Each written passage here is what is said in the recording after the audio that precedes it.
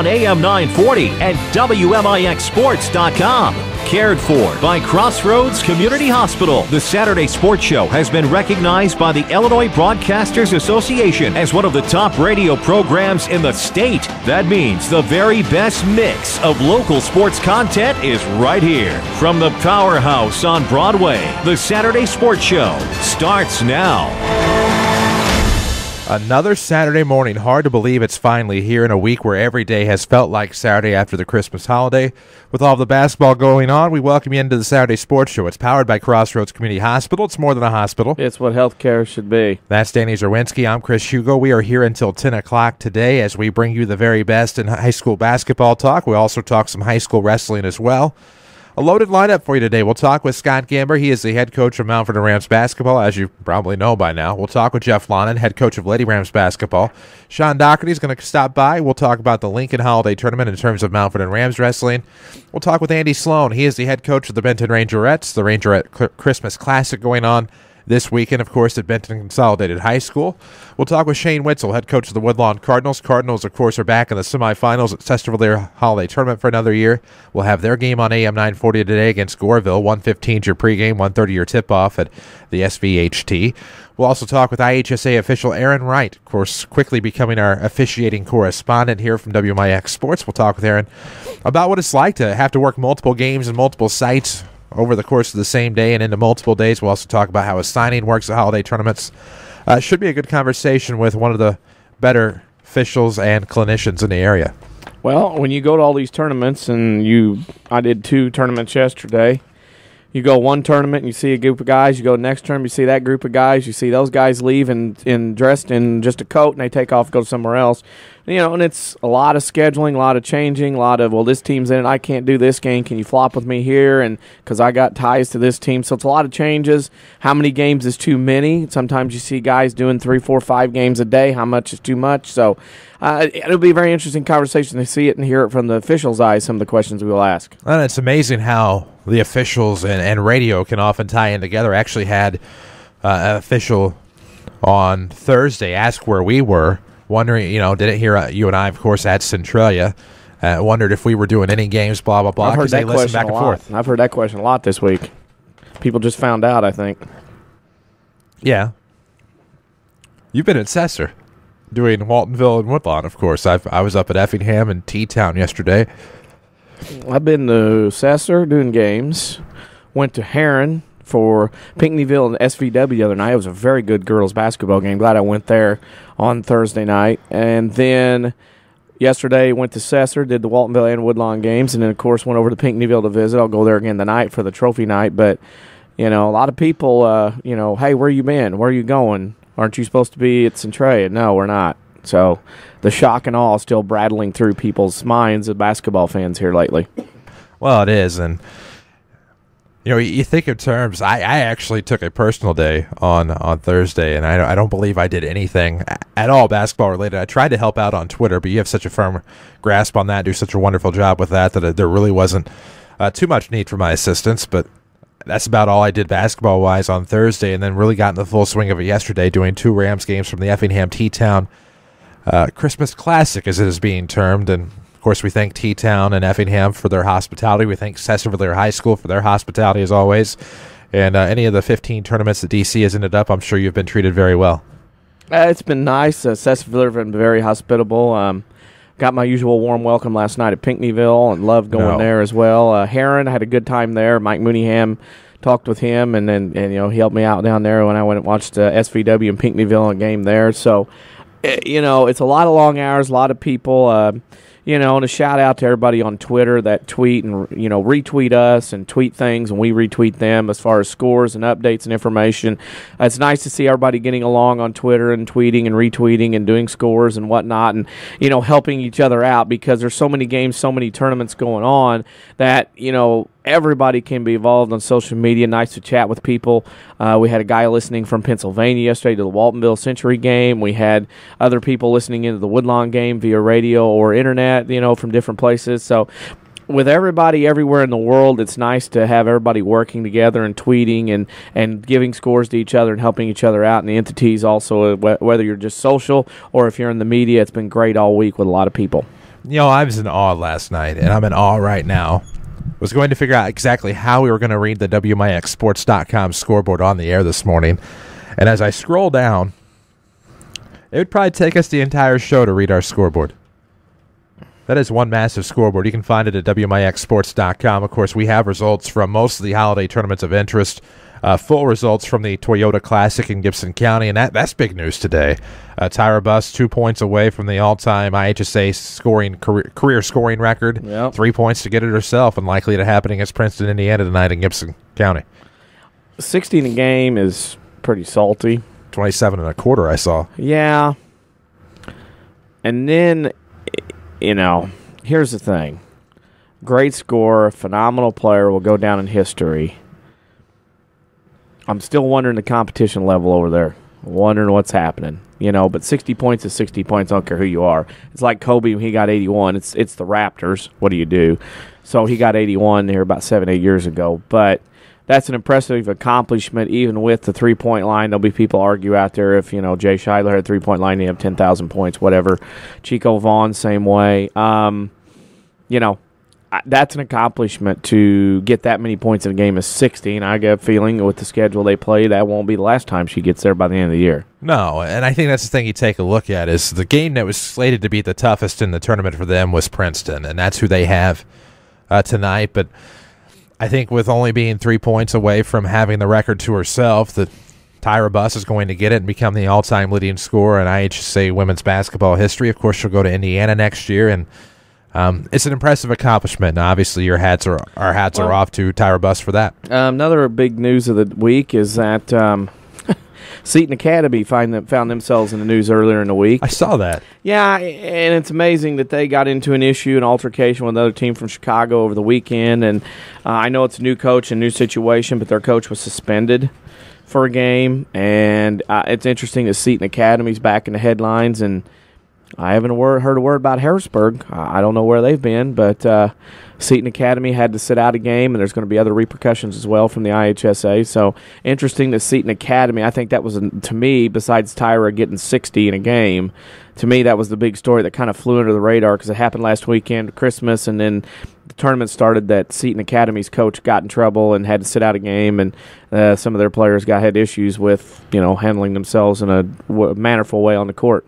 Well, and I saw that. I believe it was against Leo, if I remember correctly. And there's another team with history. Well, first thing I had thought of was here we go again, and there's your coach's box point of emphasis. But I said something yesterday. Speaking of coaches' boxes, I don't know where. I know where it was. I won't say what teams. One head coach from one team was telling an official, instead of talking about calls, yelling, or whatever, was telling the official, "Hey, so and so down there is out of his coach's box. Call a T." That's what we've gotten to here on December 28th is, hey, so-and-so's out of his box, call a T on him. Now that's what everybody's wanting to do. That's tremendous. Yeah, great, isn't it? Yeah. And that is where we have come in life, is worrying about that. We need to take a break here on the Saturday Sports Show. We'll talk with Scott Gamber after, of course, talking about his team's 1-1 performance yesterday at the Effingham Teutopolis Christmas Classic, the first annual edition. The first game against the T-Town Wooden Shoes, that was a 55-42 loss, but they rebounded with a 64-48 win over Mattoon. That game was at Effingham. We'll clear it up for you after the break here on the Saturday Sports Show, powered by Crossroads Community Hospital. It's more than a hospital. It's what healthcare should be. Back after these. A digestive problem can affect every area of your life, but now there's a specialist right here in town who focuses on digestive health. Mayo Clinic trained Dr. Tegpal Atwal has opened the only gastroenterology clinic in Mount Vernon. Dr. Atwal treats acid reflux, gallbladder problems, inflammatory bowel disease, ulcers, and more. For your appointment with Dr. Atwal at Crossroads Specialty Clinic, call 618-241-9071.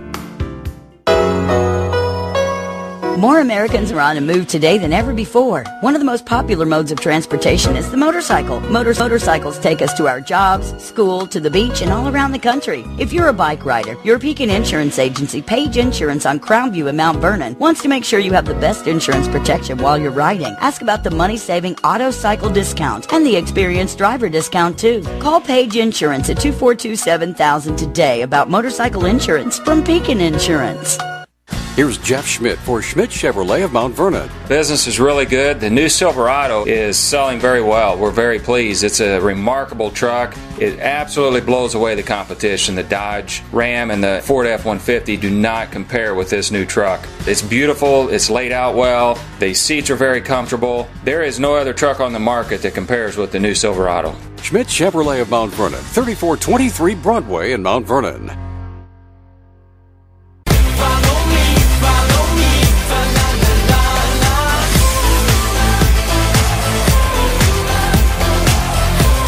And we welcome you back on the Saturday Sports Show, WMIX and WMIXSports.com, powered by Crossroads Community Hospital, cared for by Crossroads Community Hospital even.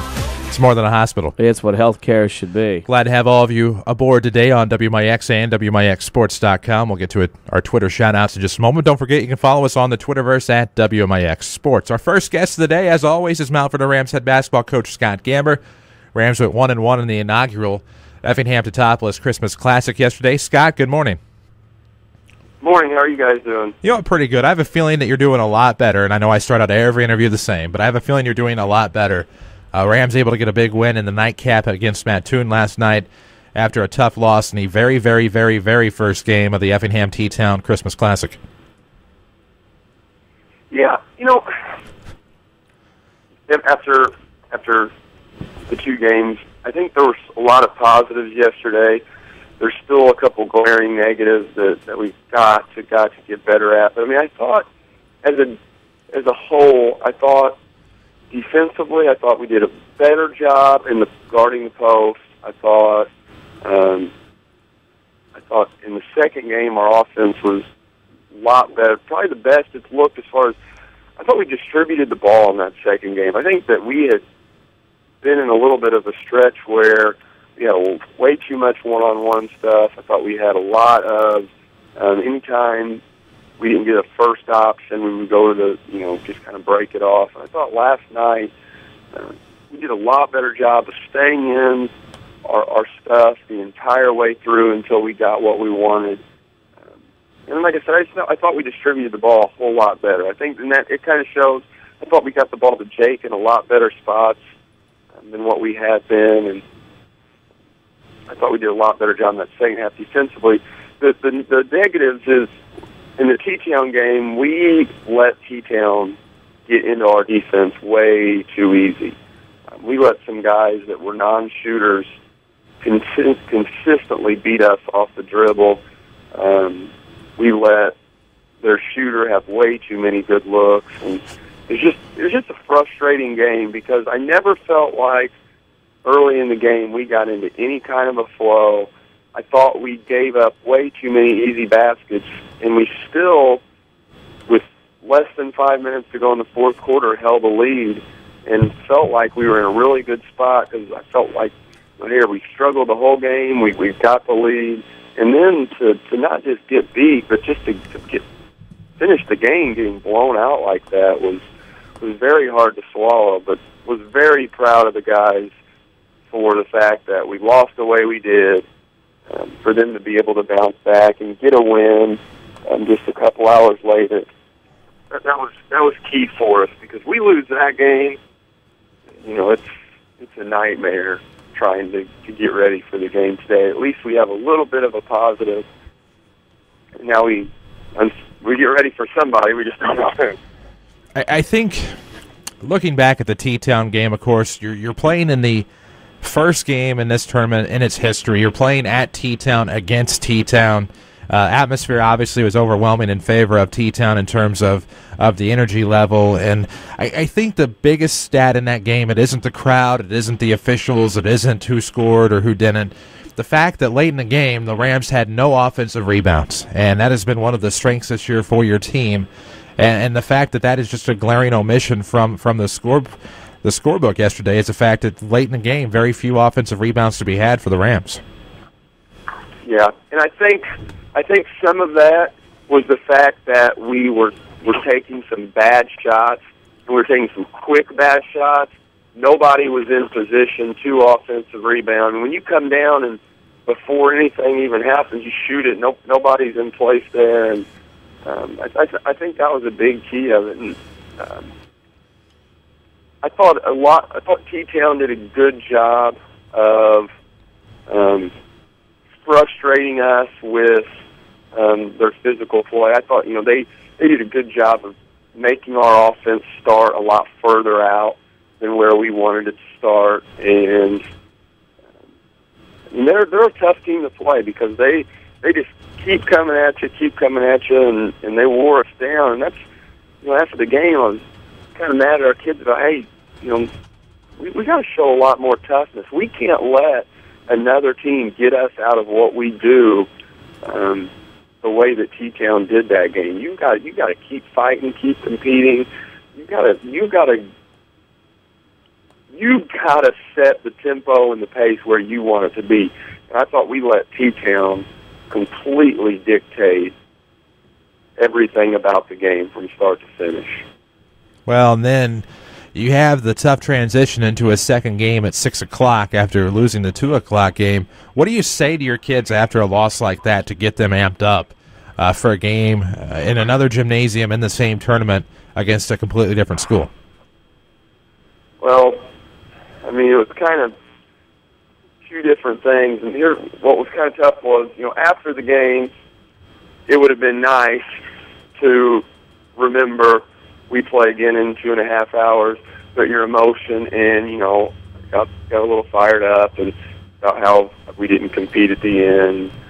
But what was good was we stayed there, we watched a half, got away from it for just a second, and then we could kind of regroup.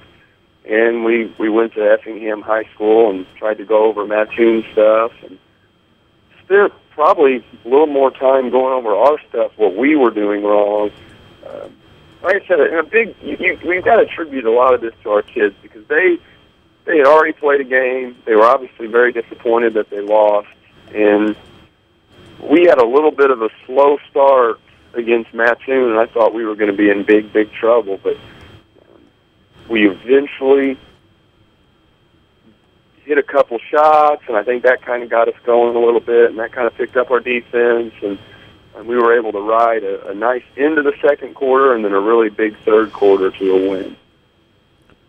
Well, and then you talk about the big third quarter. Shikari Hawkins had a big third quarter last night.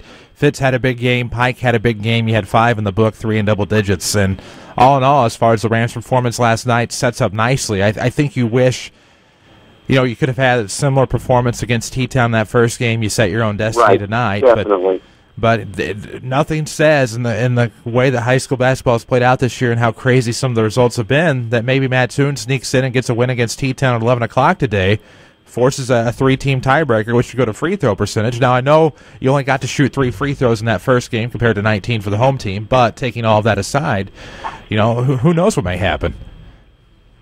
It is, and what's interesting is they told us last night, as I'm sure they told you, that the tiebreaker would go to free throw percentage.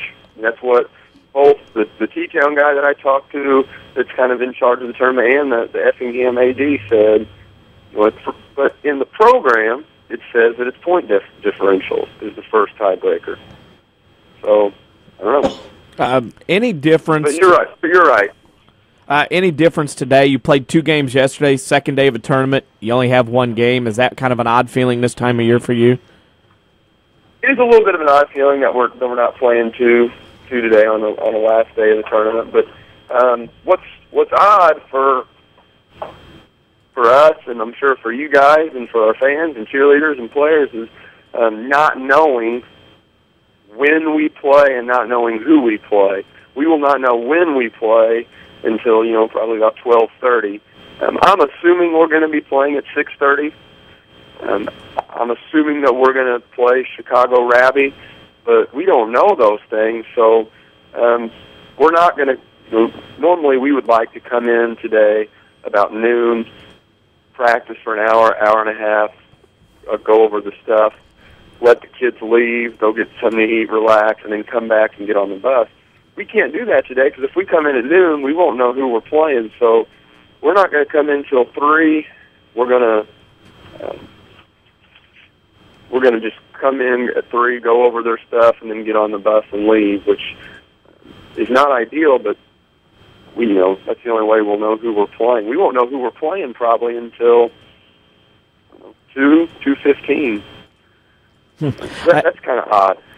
Kind of odd, but we know our final question. I think I already know the answer to this. Our social media question of the week this week is, what is your favorite concession stand food or drink to have at high school basketball games?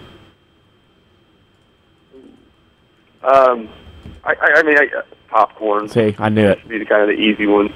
Yeah, yeah. That's because I'm always kind of scared to eat anything else. But I love what is it? At Carbondale, they have the what is that, like a taco in a bag? Carbondale has. You guys ever had that at Carbondale? I have. They also have pizza. They actually have, a pretty good concession stand going on there. And I know if Marvin had the space and all the amenities, he could probably top that here in Mount Vernon. But that's pretty amazing what all they offer. It is.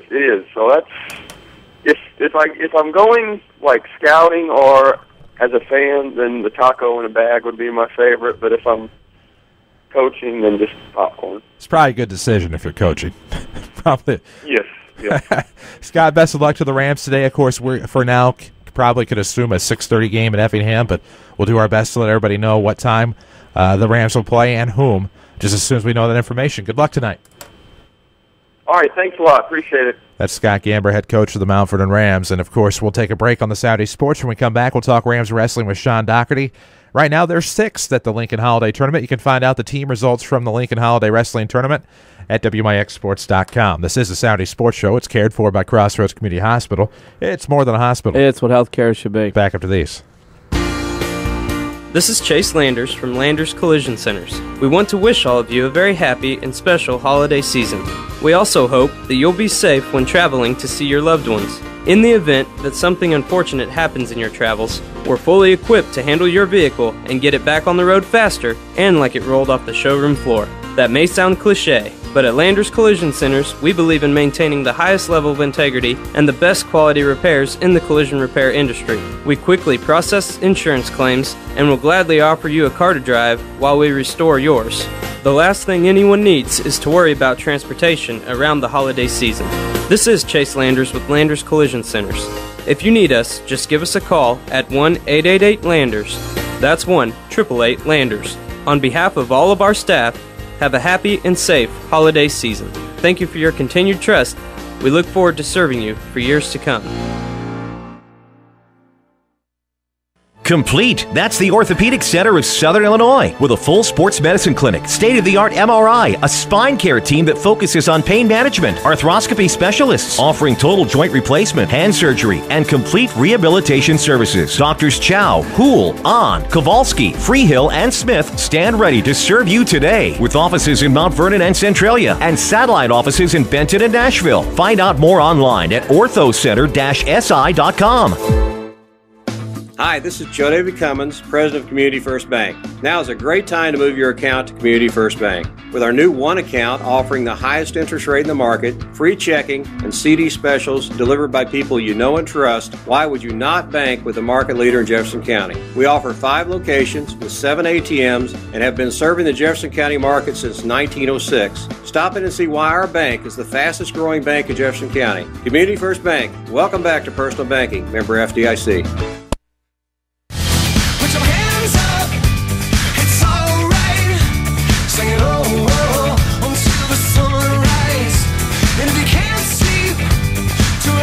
And we welcome you back on the Saturday Sports Show, WMIX and WMIXsports.com. Chris Hugo with Danny Zerwinski, cared for by Crossroads Community Hospital. It's more than a hospital. It's what healthcare should be.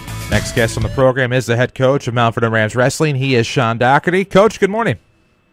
Good morning, guys. How you doing? Pretty good. Team looks to be doing pretty well. I was able to see the results. We stuck them on WMIXsports.com, sitting in 6th place as a team, I believe, after the first day up there at Lincoln.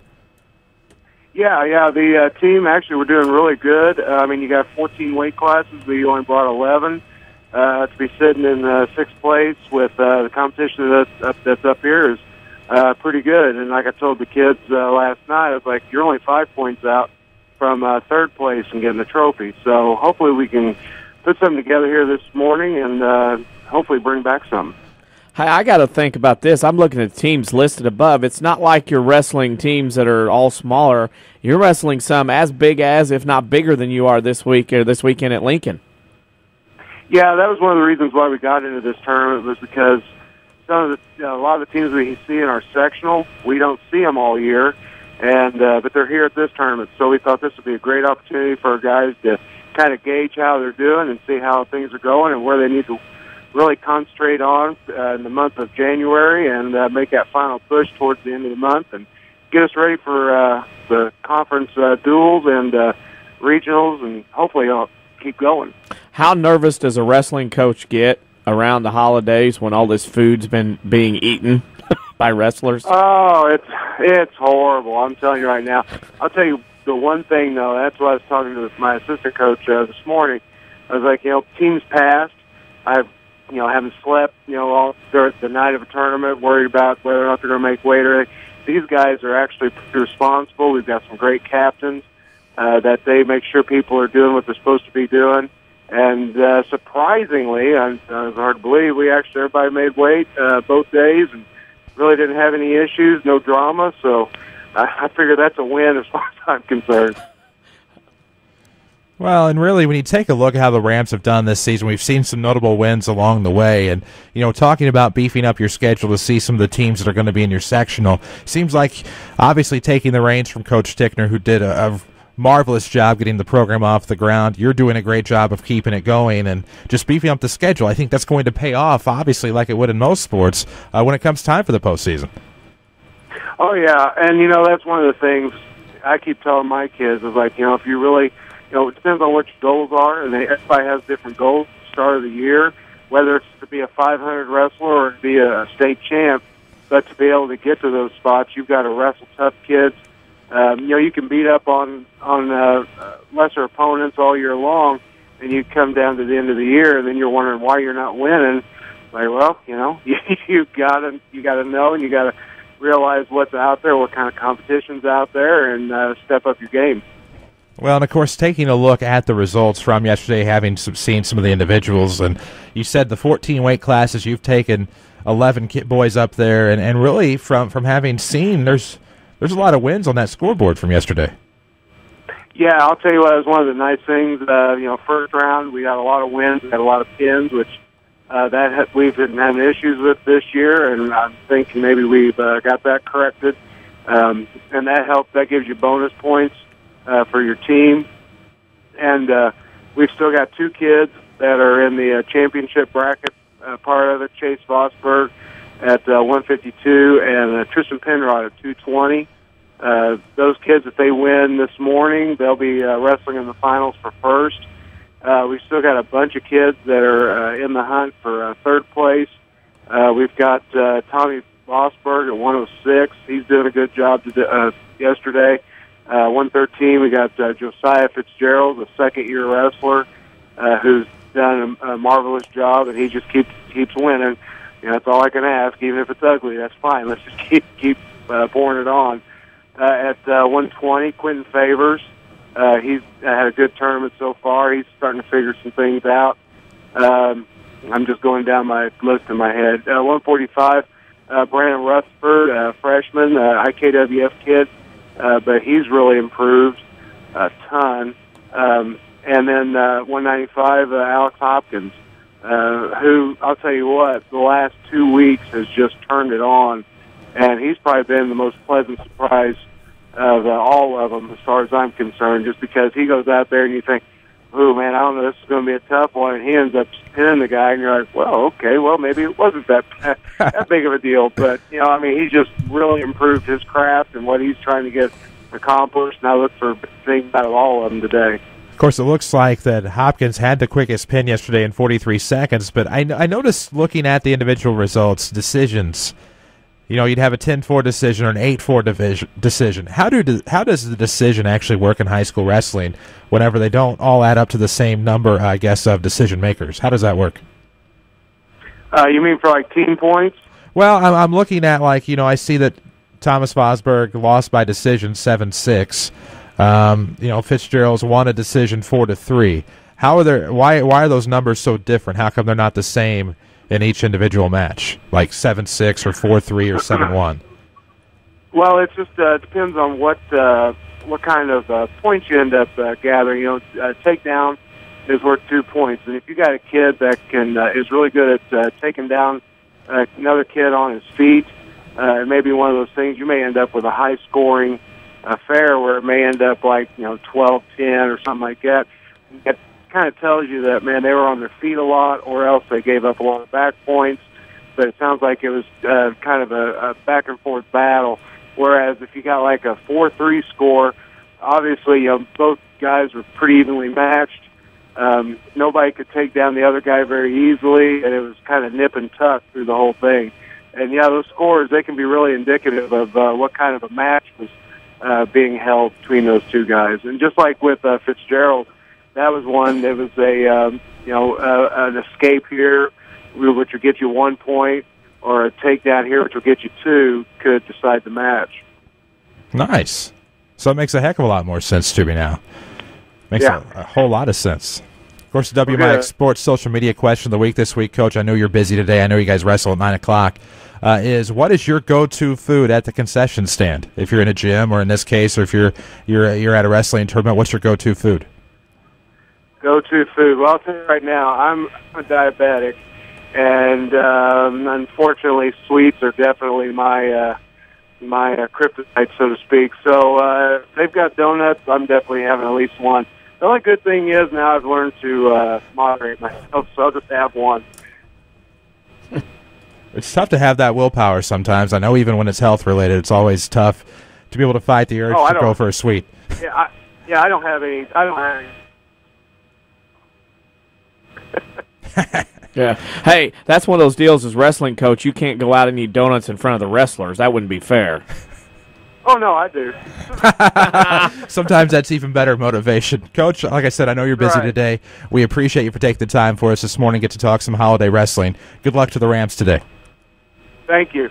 That is Sean Doherty. He is the head coach of Mount Vernon Rams Wrestling, doing a phenomenal job, and probably one of the more patient individuals when it comes to, in terms of explaining how the sport works to people like myself who don't understand enough about it but are trying to learn. And Rams Wrestling is something you have to take in, and I know that I say that, and yet I haven't been able to make it to a match this year, but they're doing great things with Rams Wrestling this year. We do need to take a break here on the Saturday Sports Show. When we come back, there'll plenty more talk. You'll want to stick around after the break. Saturday Sports Show is cared for by Crossroads Community Hospital. It's more than a hospital. It's what healthcare should be. Back after these. Mount Vernon is home to many wonderful people and things, and that includes quality cardiac care from Dr. Ruzaik Ibrahim. A skilled cardiologist, Dr. Ibrahim's training and scientific accomplishments have earned his designation as a Fellow of the American College of Cardiology. His services range from preventative care to the treatment of advanced heart conditions. For an appointment with Dr. Ibrahim at Crossroads Specialty Clinic, call 241-9071 or visit in person at 4113 South Water Tower, Mount Vernon. We've all had dreams of being king or queen. Now's your chance. Hi, Roy Schmidt Lincoln dealer at Ford Square, Mount Vernon. The 2013 Lincoln MKX makes the perfect throne. With all of its splendor and majesty, the 2013 Lincoln MKX continues to be the king of the crossovers. With heated and cooled front seats, panoramic vista roof, and available ambient lighting, you'll wish you would have been driving the MKX sooner. It truly is fit for a king and queen. Drive away in brand new luxury when you trade in any 1995 or newer vehicle and pay only $35,625 plus tax, title, and destination on a 2013 Lincoln MKX. With this amazing deal, our remaining selections won't last.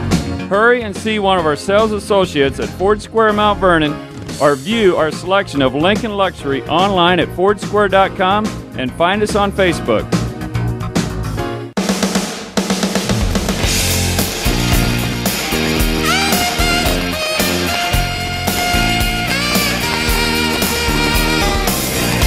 And we welcome you back on the Saturday Sports Show, powered by Crossroads Community Hospital. It's more than a hospital. It's what healthcare should be. Our WMIX Sports social media question is on social media for you. Find it on Facebook, facebook.com/WMIX Sports. As always, you can hit us up on Twitter, also at WMIX Sports. Paraphrasing, of course, I am right now. What is your go-to food or snack or what have you at the concession stand, whether it be in a gymnasium or maybe a football stadium, wherever, any sport, doesn't matter. You go to the concession stand, what are you getting? DC, what are you getting? Sweet tarts. I mean, high school basketball, if your concession stand has to have sweet tarts. That's my thing. I got you. Bottle of cold skis go a long way, too. Yeah, it does. Let's see. I don't do soda anymore, so that's no longer a go-to option. I usually go for Sour Punch straws if they have any, or something sour, which is probably dumb right before broadcasting a game because I do it like right before. You're smart and you get whatever you're getting when you get there, and then I basically just can't find a word that's not offensive or an expletive here, but I basically just goof off for a little bit once we're all set up and ready to go, and then I forget about getting anything from the concession until a little bit later on. So mine would probably be Sour Punch straws.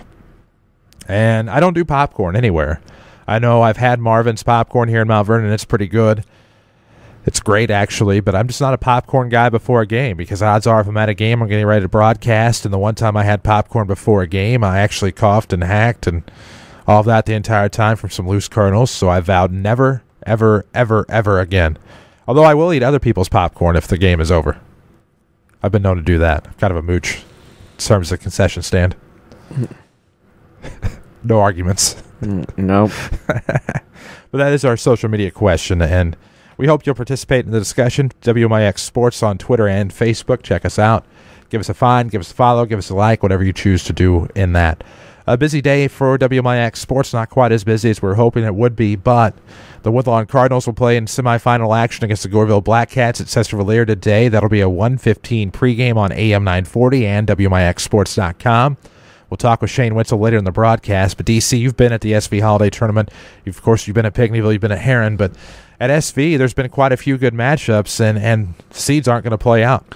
No, very interesting last night that Cesar Valera knocked off Sparta. I know they had a lot of energy and momentum after winning the Trico tournament, and Cesar Valera knocks them off. The mystique of the Devils on their home floor in that night's quarterfinal game. Johnston City had a nice run, beating Marissa Colt from New Athens, knocking out the Cahokia side there.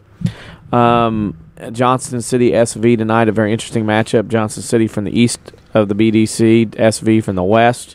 That'll be an interesting matchup tonight between those two teams. You know, on the upper side of the bracket, of course, Woodlawn knocked off ZR. ZR was 10-1 coming in, finished second in the Christopher Turkey tournament to the host Bearcats, and ZR played very well, but Woodlawn knocked them off. So the one seed survives and goes to play, guess who, Goreville. Survives a triple overtime thriller with Christopher yesterday. So Goreville, you know, here's the thing about Goreville going into this. How much energy are they going to have left after playing an extra quarter and a half of basketball yesterday in a highly emotional up-and-down game? Number two, Woodlawn has been the, how should we say this, better than Goreville than most of Kryptonite, I guess. Kryptonite better than Goreville. So in the last few years at the SV tournament. So, you know, Woodlawn's had their way with them. Can Goreville, you know, we'll remember that, and they'll be fired up and ready to go, but they're going to have to, you know, how much energy will they have when that third and fourth quarter comes around after that big game yesterday, 3 games in 3 days at that level. You know, in Waltonville gave Goreville. See, Goreville's had 2 games back-to-back where they have had to expend a ton of energy. They had to really battle for 32 minutes to beat Waltonville, who played very well on opening day. Then they had to expend the energy yesterday playing, you know, another extra quarter and a half to get by Christopher. So they've really had to play 2 very difficult games Goreville has to get to the semifinals. So, you know, the other side, the first game this morning, Steelville plays in that first game. I'm really impressed with Steelville. I know they got knocked off in the first round by Ziegler, but they found some things yesterday. I'm really impressed with them. And then, of course, the second game today is ZR Christopher. They're going to play 4 times this year, twice in tournaments and then twice in a regular season. And then, of course, Woodlawn Goreville. So great matchups. Of course, Century plays Steelville this morning, and Height, their left-handed guard, is pretty good. All 3 matchups today in that opening session at Cesar Valera, very good matchups at those 3 games. At night, the Johnson City Cesar Valera, the highlight of the evening, and New Athens Sparta could be interesting depending on where their mindsets are, playing in the 5th place bracket the game before, but really intriguing Johnson City Cesar matchup tonight down there at Cesar Valera. Well, and it is, and I think that's a very intriguing tournament. Of course, you'll be able to see Woodlawn and Goreville today. We'll have that for you on AM 940 and WMIXsports.com. All in all, expecting probably another great matchup there. I know Goreville and Waltonville could kind of be deceiving in terms of the Black Cats, but the Black Cats had a pretty good tournament at their tournament, losing only to AJ, if I'm not mistaken, to open the season. But all in all, should be a great day of basketball down there at SV. We're hoping for a great day of basketball at Effingham and T-Town today as well. We'll have the Mount Vernon Rams tonight whenever they may play. As of right now, going for the assumptive 6:30 tip-off, 6:15 pregame tonight on the FM and WMIXsports.com with audio only. That would be for a third-place trophy, assuming that T-Town beats Mattoon. But if Mattoon beats T-Town, it's going to be a bird of a different feather if that's the case. So we'll see what happens throughout the day. You can stay up to date on Twitter and on Facebook as well. Should be an interesting day of basketball across the land. And, of course, we'll have a game Monday. If Woodlawn wins, they'll play at 7 at night. If they lose, they'll play at 3 on Monday. So Woodlawn trying also for a four-peat at Cesar-Valera, trying to get a 4 years in a row championship. Harrisburg also, I believe, going for a 4th in a row at El Dorado today in their semifinal matchup. So Harrisburg had to get by Heron last night. So two teams, Harrisburg and Woodlawn, looking to four-peat, and they play each other January 7th at Woodlawn. Thinking. Yeah. We have a busy stretch crazy. of games coming up, don't we? Yeah. Rams are at home next Friday against Althoff. Saturday is girls basketball in the afternoon, Woodlawn at Wayne City, the 4th, and then Heron at Woodlawn on that night. I know there's a game on the 6th. I know there's a game on the 7th. Mount Vernon's at home. 8th is dicey right now. 8th is questionable. We don't have anything. And here's the changes. Woodlawn will host Heron on the 4th, not the 18th, because SIU moved the shootout from December with the snow to January 18th and forgot to tell Heron. So Heron had to move Woodlawn to the 4th. Now that means Woodlawn is going to play Weber, I believe, either on the 16th or the 18th, something like that. Modern Day of the 18th. Modern Day is the 18th. Weber's the 16th. And Waltonville plays Christopher at a different time at the SIU shootout on the 18th. So, I mean, changes abound with the snow and conference games having to be gotten in. And, Waltonville goes to North Clay on January 4th in the evening now to make up the game that was snowed out. So, got to keep up to date. We're going to be everywhere making a lot of miles here in the next couple of weeks. We are going to be everywhere. We're going to go to Benton here in just a moment as we talk with Andy Sloan. He is the head coach of the Benton Rangerettes. Rangerette Christmas Classic will wrap up on Monday, but there's 2 games per team today. We'll talk about that with Andy after the break here on the Saturday Sports Show, powered by Crossroads Community Hospital. It's more than a hospital. It's what healthcare should be. Back after these. I'm Jeremy Pearson with a look at your next rad weather.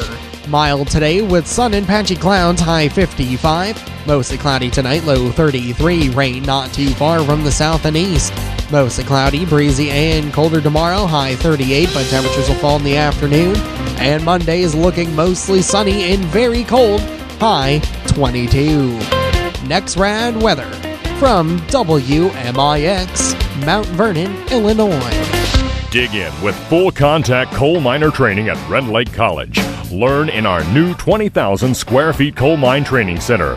Use real equipment like continuous miners and power sitters, and check out the new mine rescue and fire safety training tunnel. Associate degree and occupational certificates available. We're full contact, hands-on coal mining. Real equipment, real live, all the time. What are you waiting for? Call 618-437-5321 and get started. The health of your kidneys has a big impact on your overall health, affecting everything from your blood pressure to your bones. And if you ever have a kidney problem, Dr. Kangura is here to help. Dr. Kangura trained at the Mayo Clinic and specializes in conditions ranging from kidney stones and uncontrolled high blood pressure to chronic kidney disease. Dr. Kangura sees patients at Crossroads Specialty Clinic. For an appointment, call 618-241-9071.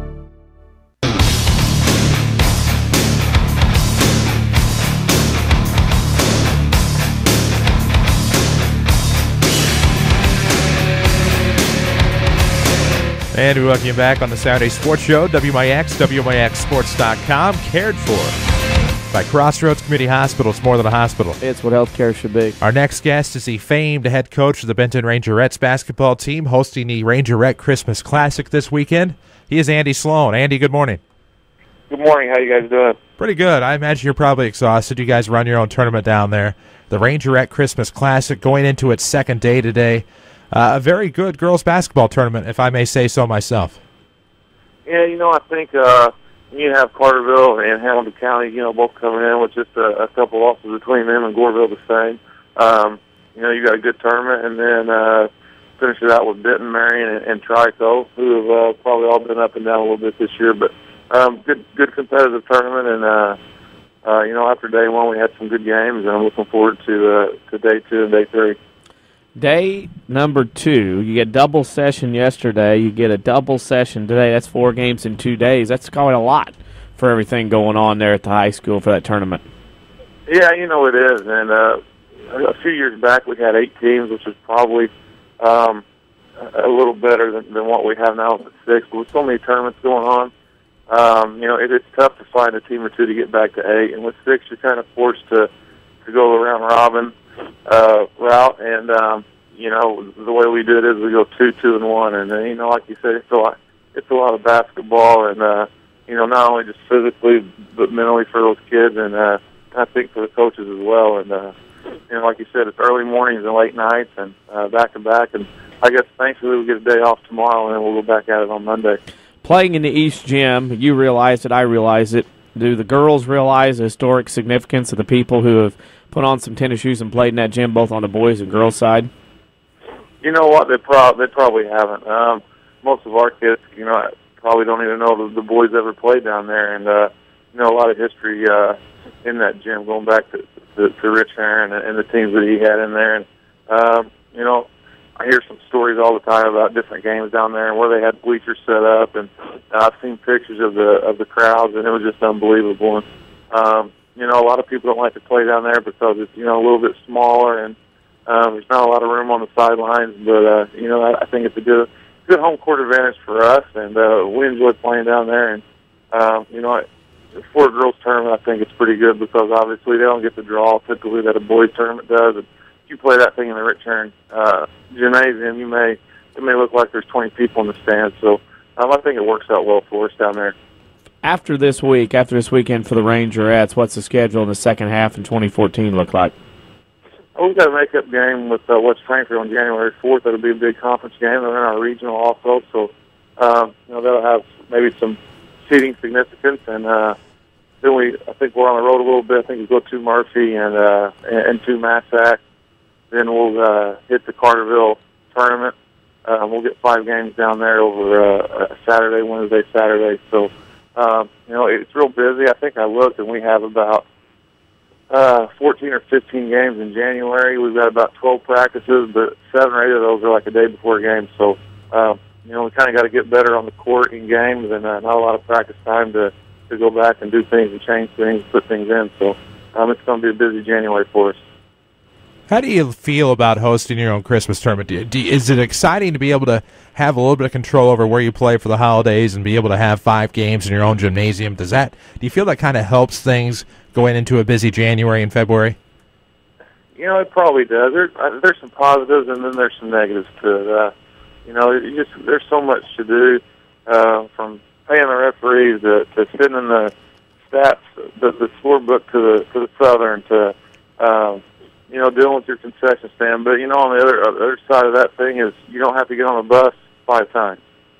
You get to play 5 home games. If you don't play those 5 home games, maybe we play 8 home games all year. So it gives us a lot more time at home. And, from the coach's side of things, just as far as handling your team, I like it. And then from maybe the more responsibility side of things, it's a little more than what you're normally used to, but it all works out. And I think it's nice to host your own tournament. Like I said, for the kids, they're used to your locker room and the way we do things there, and we've got access to our film and classrooms and the boys' gym. We can go down and walk through like we did last night before we played Carterville. We go down and walk through about an hour before we play and do some things. And so that helps. And somebody asked me not too long ago, would you like to, look to go somewhere else for Christmas? But, I think I like it, the kids like it, and hopefully we can continue to host that thing. Games today with Trico and Hamilton County, two distinctly different teams going different directions. How do you keep your team focused on the first thing against Trico, not to look ahead to Hamilton County, kind of a rival to the east for Benton?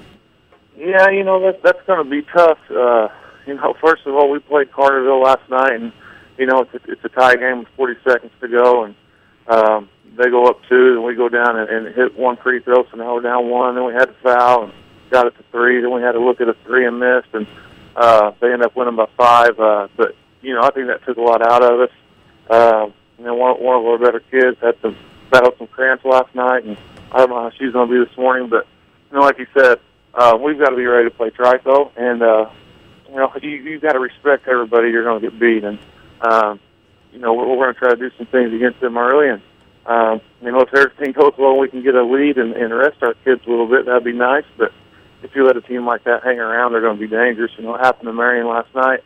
Marion kind of was in control of that game until late, and Trico just kind of hung around and ended up winning that game. But we got to get through Trico first, kind of one game at a time, and then hopefully we can get our kids home and off their feet a little bit. And then Hamilton County tonight, they're playing really well, and like you said, kind of a rival of ours. I feel like every time we play them, it's a good game. We split with them last year, and right now, I don't know, they're probably 12-1 or so. They're only lost to Seffer, and so they're playing really well. Clint's got them playing well. They did a good job with them over there, and we'll have our hands full tonight. I think it'll be a lot like the Carterville game last night. So, with it being the 4th game in 24 hours or so, it's going to be tough on them, tough on us, but hopefully we'll be ready to play. Of course, a pretty good tournament so far. I mean, any surprises? Of course, Hamco's 2-0, Carterville's 2-0, your Rangerettes are 1-1 along with Trico, Marion and Goreville bringing up the rear at 0-2. Any surprises in the tournament, or has it sort of played out as you expected it would? I think it's kind of played out like I thought it would. Maybe outside of Goreville a little bit, but you got to look at who they played. They played Carterville and they played Hamilton County, so they're going to win some games. And they lost a lot from last year, but Coach Helton's been down there for years and years and does a great job with them, and they'll be ready to play today. I think some people maybe were surprised at our score last night with the Carterville game. They beat us 19, and they really put it on us with the Marion tournament, and we did some things and switched some things up last night. They've got a kid named Smith that hit 8 threes in that first session yesterday, and we did some things to put a freshman on her and did a really good job. But, I think some things are going to happen today that may surprise me a little bit. But yesterday kind of went as planned. I knew Hamilton County was going to be right there, and they play Carterville today at 2 o'clock. So I'm looking forward to watching that game and see who comes out on top there. And just go for there. Like I said, as far as we go, we got to go one game at a time, and don't look too far ahead. Right now our focus is going to be on Trico, and then later today we'll start looking at Hamilton County. All right, we'll give you an easier question. I know you can answer this one. It's our social media question of the week, and this week's question is, what is your favorite concession stand food or drink to get at a high school basketball game? Wow. I would say some nachos with jalapeno. Nice. That's not always an option at some places. Some places don't put out the jalapenos. They just put out the nachos with cheese. That's right. Hey, we've got it all. We've even got super nachos. Got some taco meat, jalapenos, anything you want to put on them. So who makes? I let those the parents and some of my buddy of mine take care of that concession stand, and I just sit back and try to coach. So does Hedgehog make these nachos? Hey, my buddy Hedgehog is in charge of the concession stand, and he means business. So I just stay out of his way. Sometimes that's all you can say. Andy, we appreciate the time this morning. I know you're busy with the Rangerette Christmas Classic, but good luck to the Rangerettes today. Thanks a lot, guys. Appreciate you having me on. Always a pleasure. That's Andy Sloan. And Hedgehog does mean business with the Benton Rangerettes concession stand. And you can rest assured the Super Nachos are delightful if he is in charge down there. So, delish. There you go. Bad, yeah. Sometimes that's all you can say. Of course, we need to talk about the Mascoutah Holiday Tournament on the girls' side. We'll have Jeff Lonan talk about the Lady Rams' efforts this week up there. And unfortunately, they were eliminated yesterday. They had a close game Which day am I on the Freeburg, scoreboard? 43-40. Yeah, I was looking for the other scores, and I messed up somewhere. Yeah, Lost that'll to happen. Belleville East and Freeburg. Right. What did I do with that? That's a tough tournament. It's a huge scoreboard. There it is. I see it now. Sorry about that. But looking at it, Althoff beat Oakville. Althoff struggled with Oakville yesterday, 48-42. Yeah, Althoff didn't play well in the first game either. No, and when you look at that, you have to, in the consolation bracket, if you win one of the first two consolation games, you have to come back and play later that night. But Althoff beat Oakville. Freeburg beat Lady Rams. Yesterday, we'll talk about that with Jeff Lon. And O'Fallon beat Westglen. Centralia got past Northwest Academy, so they went back later that night, though they lost. Central beat Highland yesterday. Mater Dei over Belleville East. West over Carbondale. Nashville 24 better than Mascoutah, no surprise. Althoff did beat Freeburg 48-39, and O'Fallon 47-49 winners over the Annies. So pretty well in all Metro East tournament now, as Centralia and Mount Vernon both eliminated after yesterday's games. We'll talk with Jeff Lonan, head coach of the Lady Rams, about that after the break here on the Saturday Sports Show, powered by Crossroads Community Hospital. It's more than a hospital. It's what healthcare should be. Back after these. There's a good reason why Second Chance Auto has been in business for 33 years. They believe in doing business the right way, with honest deals. It's the only way they know. And thanks to Second Chance Auto, you don't have to head out of town to get financing. They offer bank rate financing to everyone. Yes, everyone. You'll find a great selection of quality vehicles with 3-month or 3,000-mile warranties. Come see why they've been successful for 33 years at Second Chance Auto. Route 142 East in Mount Vernon. Call 244-4582. If you can't pick us up where you live, move. This is WMIX, Mount Vernon, Marion, another Withers broadcasting station. When you hear the warm, inviting sound of a crackling fire, what comes to mind? A rustic campground? A cozy cabin? How about the new Good Samaritan Regional Health Center? Our new family lounges feature a lot of comforts you might not expect. Things like this. No, that's not a babbling brook or serene stream out in the countryside. It's a 2-story waterfall located right here at Good Samaritan. And that's not the only way we're raising the bar for patient comfort. We've added lush healing gardens, as well as wall after wall of beautiful artwork, all designed to create the perfect healing atmosphere. And if all this sounds like music to your ears, we encourage you to check us out. Chances are, we're not too far from where you are right now. The new Good Samaritan Regional Health Center. Raising a hospital, raising the bar. Hi, this is Joe David Cummins, President of Community First Bank. By now you have heard about our new One Checking product. The new One Account is a high-interest earning, free checking account designed for everyone. Unlike other banks that pay interest on higher balance, this account pays interest on all balances. From high schoolers to Warren Buffett, One will work for you. You can talk to one of us at 244-3000 and learn about the details. One, exclusively at Community First Bank. You will be one happy customer. Member FDIC.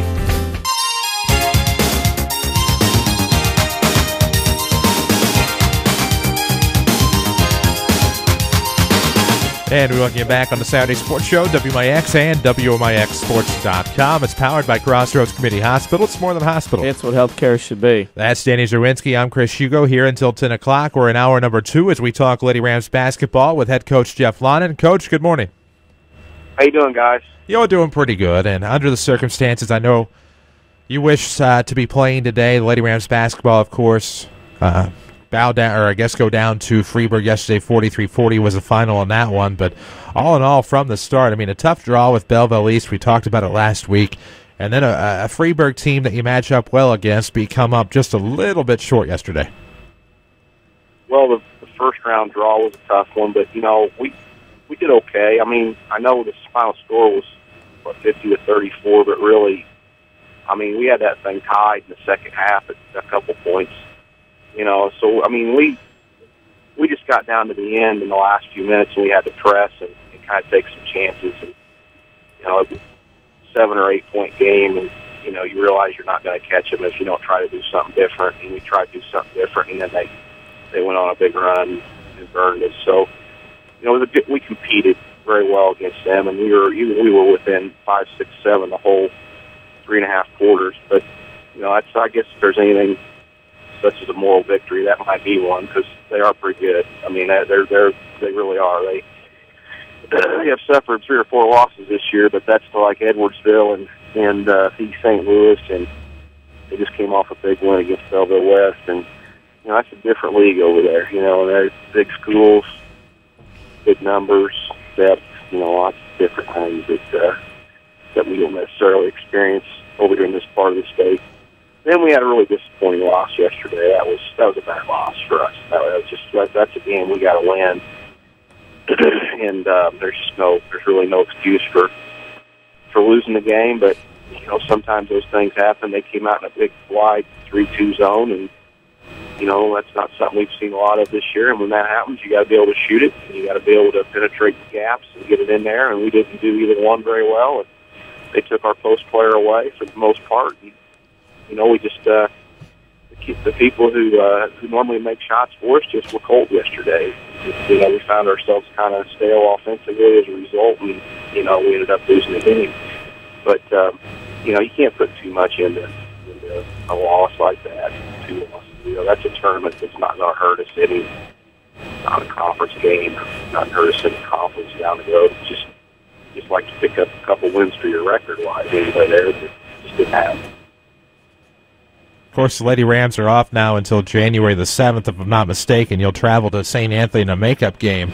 All this time off, what do you do? Do you just give the girls some time off to enjoy the time off from school? Do you get right back in the gymnasium? How do you handle this type of situation, knowing you have such a long layoff like you do every other year? Well, the fact that we've lost 2 in a row now kind of resets my mind a little bit. I mean, I was hoping to, go into the new year with, a win or 2 out of this tournament under our belts. But, when you enter a new year with, a 2-game losing streak, it puts you in a little bit different state of mind. You start to wonder what, if you should adjust your practice, situation or not. So we're going to take it one at a time. We are going to practice today. I think, normally, because had we done well and under the circumstances, they might have got a day off today or whatever. But, we would have been playing, I guess, today if we'd have done well yesterday. But we are going to practice today at 10 o'clock, and then we're going to see how that goes. We're going to see how we practice, and we're going to see how we compete there, and we'll adjust it from here on out. But as the schedule sits right now, we do have our schedule for New Year's Day off and also the 2nd. So they'll get a couple of days there as long as I think we practice well and we're doing the things to correct what hurt us this last couple of games, and then we'll look forward to that January 7th game versus Effingham St. Anthony up there. Long time between games, it seems like. I mean, that's going to be a lot of practice time to get something done. I guess would be a term would be Coach Lonnon's boot camp to get ready for the second half of the season with all that time off. Yeah, I mean, look, the thing that really, I think, sticks with me is we're just not shooting very well. We just got to get better shooting the ball, and shooting is so hard to get better at in a short period of time. You know what I mean? I mean, a kid's shooting ability develops over the course of their careers. Because that goes way back to 3rd or 4th or 5th grade whenever they start. So if you're shooting it and you're cold, you can't make anything right now, it's just very hard to shoot yourself, out of it in 3 or 4 days or 5 days. It just kind of has to happen. And part of me wants to go in there and just conceive every shooting drill that I can for 2 hours. And I've done that before. And you know what? There's very little correlation between that and then just coming out of a shooting slump. It just kind of has to happen. And that is one thing we'll work on, but certainly we're not going to go in there. And the other thing you can do is over-focus on it, and I'm probably doing right now. But you can over-focus on it and make it too much a point of contention, and then it sticks in their minds and it gets even worse. It's just a big mental game. So we're going to try to do our best to get better shooting the ball, whatever that takes here in the next week or so, and then we'll scrimmage a little bit. We'll give them a couple days off, like I said, and then we'll see what happens coming up here on the 7th. Of course, 7th against St. Anthony, a makeup game, the one that was postponed back on December the 5th. Then you have Christ Our Rock Lutheran coming in on the 9th. We'll talk about all of that, and, of course, over the coming weeks. But all in all, Mascouta's still a good tournament to be in terms of girls basketball, don't you think?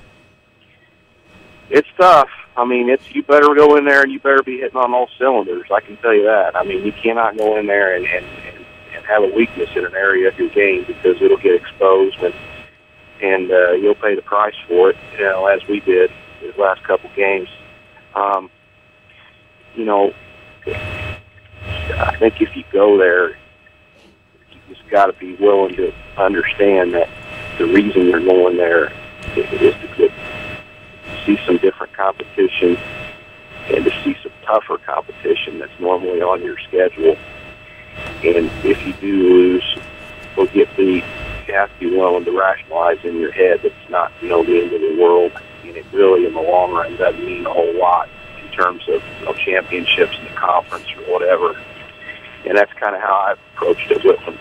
I think when you're 16 or 17 or 18 or whatever, I'm not sure that, when they go to a tournament like that, I'm not sure they're really aware of how great those teams are that are around them over there. There's 16 of them over there, 16 teams. And, even the teams who are down, Central's been down a little bit. They're just getting better all the time. They look pretty good. Like Carbondale was over there. Carbondale in our conference is pretty good. They stepped their game up, played pretty good. Won close when we were over there yesterday. I think it was yesterday or the day before. Oakville, a team that everybody knows has been down a little bit. Listen, Oakville came up and almost beat Althoff. And I'm telling you, Althoff is not bad. I watched them play, and they're going to be a load in the next few years, because they're starting 2 freshmen and a sophomore, and they're going to be good. And they're not bad right now. So, even the teams who have been down, here the first month or so are tough. They're tough. They're very well coached, and you better be ready to play. That Freeburg team, they only, I think, had about 3 wins all year, but they're very well coached, and they came to play, and they came with a game plan, and they came and they competed. So that tournament, there is nobody you could draw. Everybody tells me we get such a bad draw in that first round, but there's nobody we could draw that wouldn't be tough. So we go over there, and we do it to see tough competition and different competition, and I think in the end it hopefully makes you better. Our final question of the week will make you better. It's our social media question of the week. And this week's question is, what is your favorite concession stand food or drink to get at high school basketball games? All right. Well, I'm sure Sloan probably said nachos. Yes. Yeah. Hugo would probably say pretzels. No, they don't offer those at most concession stands. I just went with what I know is always there, and that's Sour Punch straws. If they did offer them, that would be your choice, though. Actually, probably pizza. Well, I think no. That makes you too bloated. And, when do I care about being bloated? I'm a pretty simple guy. I'm pretty much just popcorn and like a water, or a Diet Coke. I'm big on popcorn. I really love popcorn. And there's varying types of popcorn depending on what gym you go to. Some popcorn at certain gyms you just can expect to be too salty. Some put too much of that butter imitation on it. I'm going to tell you that you go to others and there's no salt at all. You got to salt your own. Every gym's popcorn is different, and that's what I kind of enjoy about that. I will tell you this, Marvin makes great popcorn at Shagnut Gym, probably the best popcorn I have anywhere I go. Well, there's no doubt about that. Of course, he has new equipment to work with now, so it's even better. Yeah, it is, and I'll tell you what, he really does. In all seriousness, he does a great job up there, and that's one of the people behind the scenes for both boys and girls athletics that he does so much for those 2 programs and beyond. I mean, he runs that concession stand up there, and that's a lot of work now. I mean, he has cases. I don't know how many cases of soda he has delivered in that school every week just for these home games, and he's up there for every delivery and to greet the to greet the delivery man, and he has a couple of my PE kids come down and load that stuff upstairs. And I mean, that's a guy that, you know, does a really good job and makes a lot of things go behind the scenes up there, because concessions are important. Speaking of concessions, since we got on it. But I would say this, his popcorn to me is just about number one. Well, it is, and Marvin, of course, does a lot for not having very many tools at his disposal, so obviously operates one of the more efficient and well-sourced concession stands in the conference, in the area, and if not, the entire state. Jeff Lonan, we appreciate the time as always. Happy New Year to you and yours, and we'll talk to you again next week. All right, Happy New Year, guys. Thanks. That is Jeff Lonan, head coach of Lady Rams basketball. Of course, we'll talk to him next week. That's when we'll dive into the makeup game with St. Anthony and also talk about Christ Our Rock Lutheran coming to Shagnon Gymnasium. That'll be on January the 9th. We'll have that game for you. We'll have other games for you as well as along the way. We need to get to a break here on the Saturday Sports Show. When we come back, we'll have Aaron Wright, IHSA clinician, and the sport of basketball. It's all coming up, cared for by Crossroads Community Hospital. It's more than a hospital. It's what healthcare should be. Back after these. Are you interested in a career in the culinary arts but can never afford the high cost of cooking school? Ren Lake College has a low-cost recipe for success. For as little as $5,500 per year, you can get a quality culinary arts education in your own backyard. That even includes books, tuition, class fees, and supplies. Learn to master domestic fare, pastry, and foreign cuisine in Ina, Illinois. Save thousands on a culinary arts education at Ren Lake College. For more information, log on to rlc.edu/culinary arts. Here's Jeff Schmidt for Schmidt Chevrolet of Mount Vernon. Right now, you can get up to $4,500 rebate on the 2014 Silverado, which makes that truck the best buy on the market. It blows away the F-150 and the Dodge Ram when you compare standard features, software, and everything that goes into this truck. Why would you want to buy old technology when you can have the latest and the greatest in the Silverado? Schmidt Chevrolet of Mount Vernon, 3423 Broadway in Mount Vernon. A digestive problem can affect every area of your life. But now there's a specialist right here in town who focuses on digestive health. Mayo Clinic trained Dr. Tegpaul Atwal has opened the only gastroenterology clinic in Mount Vernon. Dr. Atwal treats acid reflux, gallbladder problems, inflammatory bowel disease, ulcers, and more. For your appointment with Dr. Atwal at Crossroads Specialty Clinic, call 618-241-9071.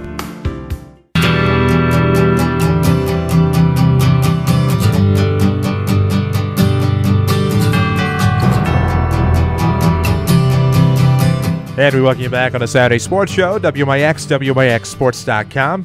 Cared for by Crossroads Community Hospital. It's more than a hospital. It's what healthcare should be. That's Danny Zerwinski. I'm Chris Hugo in studio with you until 10 o'clock. We welcome now, I guess we can just call him our officiating correspondent here at WMIX Sports. He is IHSA clinician, not that one, Aaron Wright.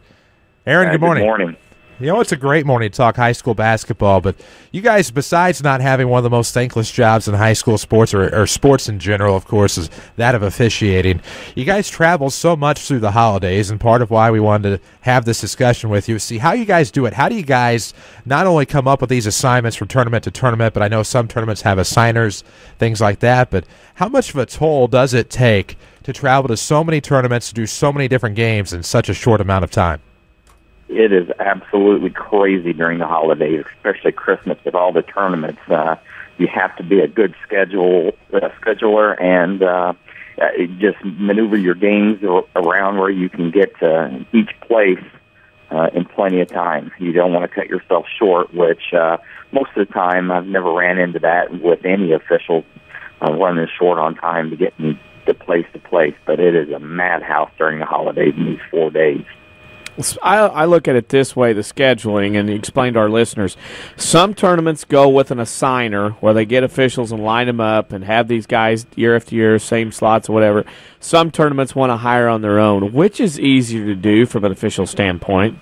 As an official, I would rather an assigner take care of the tournaments because they're in the loop a lot of times. Most of the time, assigner is an official. And they're in contact with other officials to assign the other tournaments, and so they all talk. They all talk and know who's working what tournament. We give them our schedule, and it's easier to email back and forth when they're in constant contact. So on that standpoint, having an official that is actually working the tournaments with you to have a little empathy and to understand what the schedule is like, it's a lot more easy to do to do it that way.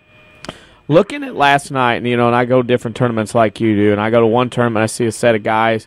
I head to the next tournament, I see those guys come in, and these other guys go somewhere else. How many games is too many? Is that up to each official, or is that a set limit everybody kind of goes by, unwritten rule like in the referee world?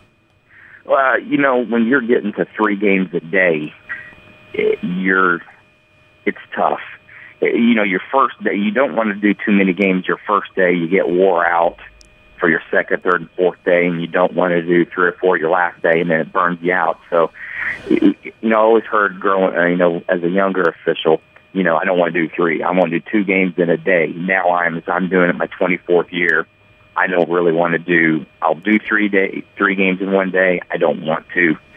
That's getting a bunch, especially on that 3rd and 4th day when you're tired. My wife has told me, get a hotel them 4 days, because I get grouchy, I get tired, and it's tough. If you do 10, 11, 12 ball games in these 4 days, you're wore out.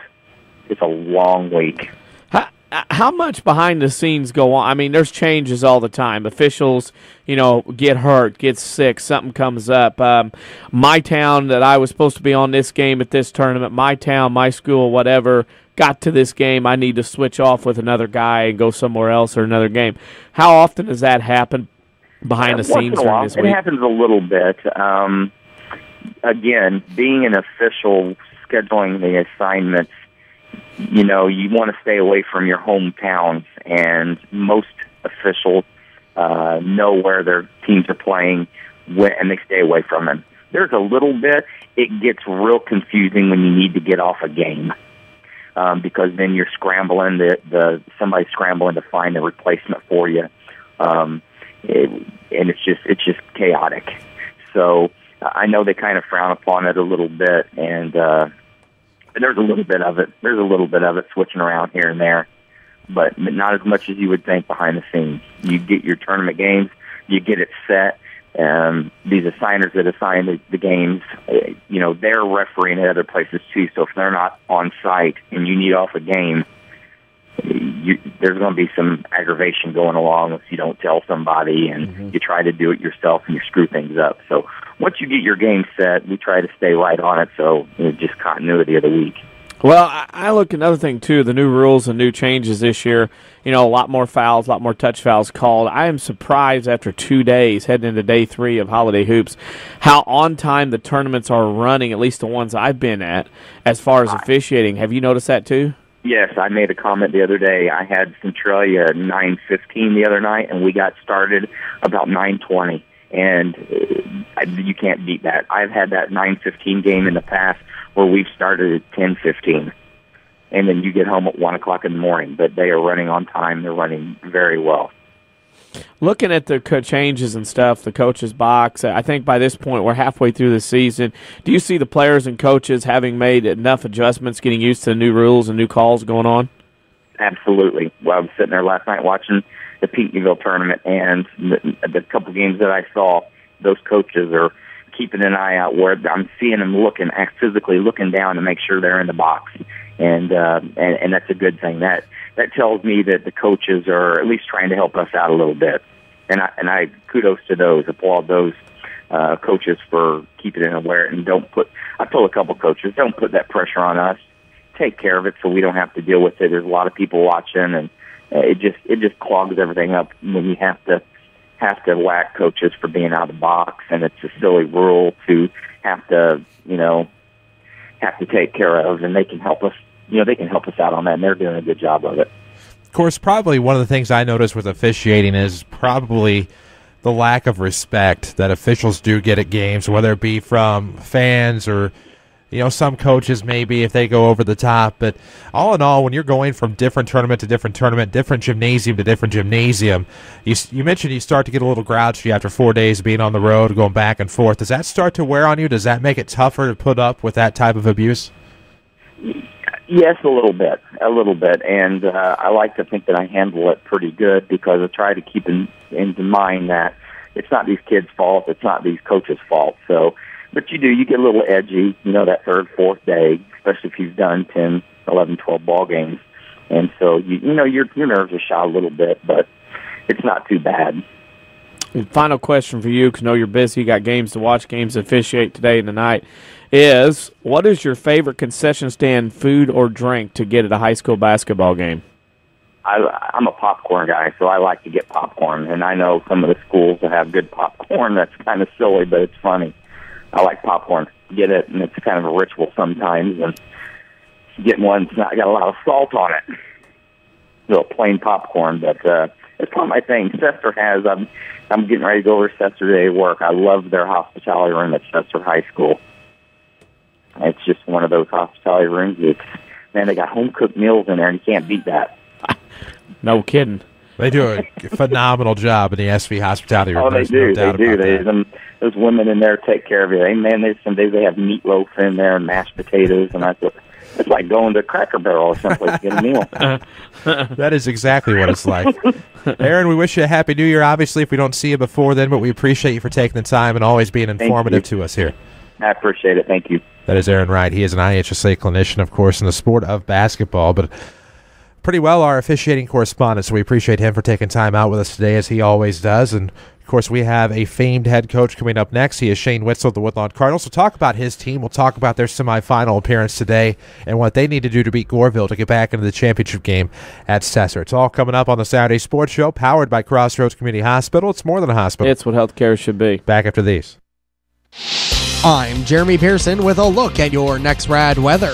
Mild today with sun and patchy clouds, high 55. Mostly cloudy tonight, low 33. Rain not too far from the south and east. Mostly cloudy, breezy, and colder tomorrow, high 38, but temperatures will fall in the afternoon. And Monday is looking mostly sunny and very cold, high 22. Next rad weather from WMIX, Mount Vernon, Illinois. Is your insurance deductible met?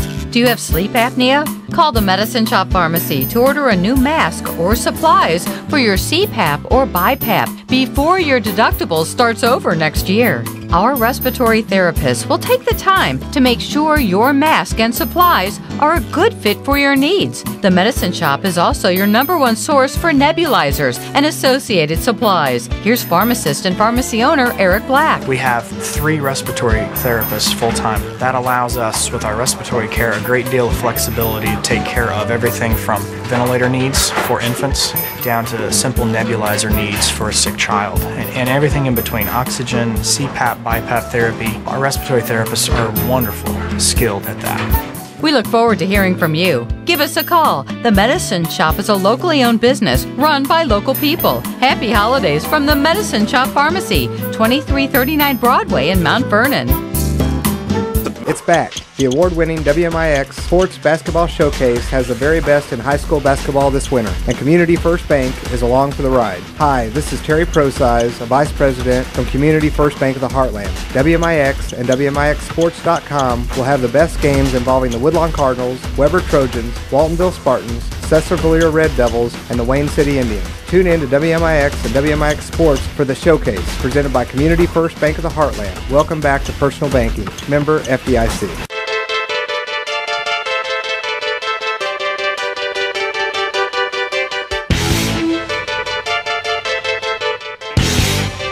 And we welcome you back on the Saturday Sports Show, WMIX, WMIXSports.com. It's cared for by Crossroads Community Hospital. It's more than a hospital. It's what healthcare should be. Our next guest has to be pretty thrilled. 2-0 in the Cesar-Valera Holiday Tournament. Semifinal appearance today on AM 940 with the Goreville Black Cats. He is Shane Witzel of the Woodlawn Cardinals. Coach, good morning. Good morning, guys. Thanks for having me on. Always a pleasure. Thank you for taking time for us. We know it's a busy time of year for coaches and everybody alike, of course, in the holiday season, but right now, Woodlawn Cardinals playing pretty well at Cesar, which in the past few years seems to have been a home away from home. Well, sure. We've had some pretty good success down there the last few years, and played some good quality teams. And we've always felt like that this tournament's helped prepare us for the second part of our season when we get into our conference schedule, and of course some of our non-conference opponents. So we think it's a good test, and if you're good, you have a good quality team, you're going to play some quality teams. In the years that you're down, you're going to get something out of your tournament and go on the left side playing against some teams that allow you to get better as well.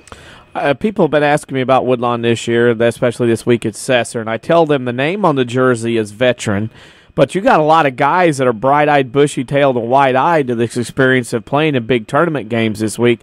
Relative young team for you heading into the last 2 games of this tournament. Well, I think we're like a lot of teams, particularly with the smaller schools. And, we have guys with experience, but they're all in different roles this year. And the good thing was that they've been around and they've seen some of the games that we played in, some of the experiences that some of the others have had. And they got some big game experience last year. It's just now a little bit different role. And we're still early in our season. We've played, 7 games or so. So we're still looking for some consistency, and I think that'll be an issue. And we're still trying to develop our bench guys and figure that out. And I think that's going to be an ongoing process as the year goes on. Ongoing it is. You open with Valmeyer, and again, the holiday rust is what I call it, where that gets chipped off a little bit. You get a win over a much improved Valmeyer team from years past. And I thought more of a business-like effort yesterday against ZR, especially on the defensive end, which really down the stretch, the stops your team got helped you to get that win against ZR yesterday. Yeah, it did, and that's one of the areas that we need to continue to improve upon. We've allowed too much dribble penetration, and once they've gotten around us, our rotations and our weak side help hasn't consistently been there, and then that's something we need to continue to improve upon. And overall, it's been okay with where we're at this point in the season. It's just we feel like we need to progress in that area, and it's hard to complain. We beat a good team. That's one of the things I told them afterwards. Is there wasn't too much joy, it seemed like, in the locker room, and I want them to have some fun whenever they achieve a goal. And we beat a good ZR team yesterday, and they're athletic and quick, and they got some veteran guys that play, all seniors that have been around for a while. So we beat a quality team yesterday, and I want them to enjoy that. But still, I like the fact that they're looking on to the next game already, and they're turning the page and getting ready for this semifinal game. And that semifinal game this afternoon here on WMIX, kind of like taxes. Everybody has to pay taxes. Woodlawn seems like they have to play Goreville in the Cecil-Villere Holiday Tournament. Much different matchup today. Goreville's had 2 very difficult games. Very athletic, very similar to the teams they've had in the past few years. This seems to be another good matchup this afternoon.